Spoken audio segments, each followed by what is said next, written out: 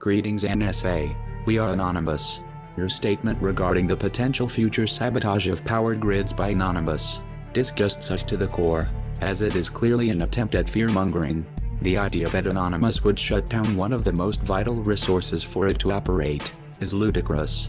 While security and intelligence organizations throughout the world attempt to depict Anonymous as a terrorist organization, many people understand that this same subset of Anonymous they speak of is actually a movement for freedom. This appears to scare government organizations to the point where they might do anything in an attempt to discredit Anonymous and make people believe Anonymous exists solely to harm innocent people. Are these claims and predictions an attempt to falsely accuse Anonymous of something that will happen in the future, maybe even being orchestrated by the same government organizations that are now already blaming Anonymous? Many people have warned about the sad state of the power grid infrastructure in the past, but why would we shut down our own computers and other communication tools? Thousands of people rely on electricity for everything they do.